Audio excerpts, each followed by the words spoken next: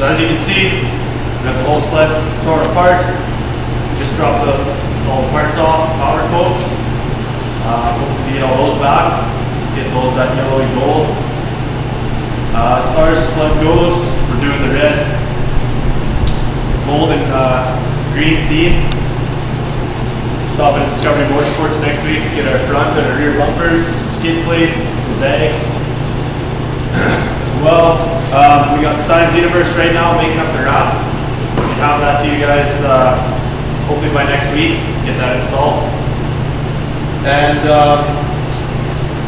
I gotta head out to Prairie Rec too sometime next week, pick out some Zegos A-arms, which we got on order, as well as some extra shocks. We got some Ice Age rail stiffeners on the way. They're on order as well. Hopefully those show up sometime soon. We can get this sled build done. Thanks for everyone who contributed to the sled build. Really appreciate it.